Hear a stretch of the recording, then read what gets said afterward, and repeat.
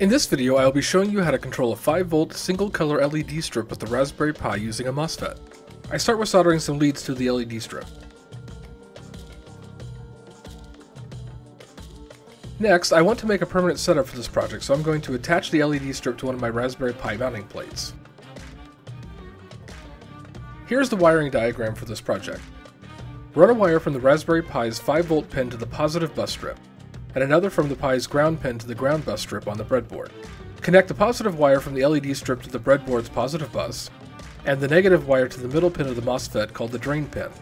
Then connect the third pin, otherwise known as the source pin, on the MOSFET to the breadboard's negative bus strip.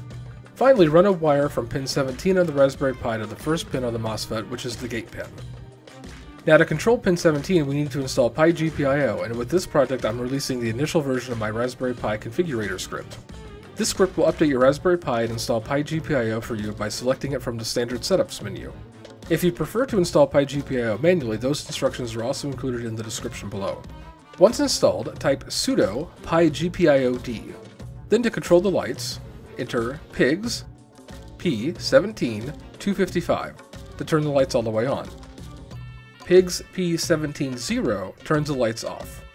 Values between 0 and 255 result in dim lights. Well, that's it for this video. If you found it helpful, please give it a thumbs up.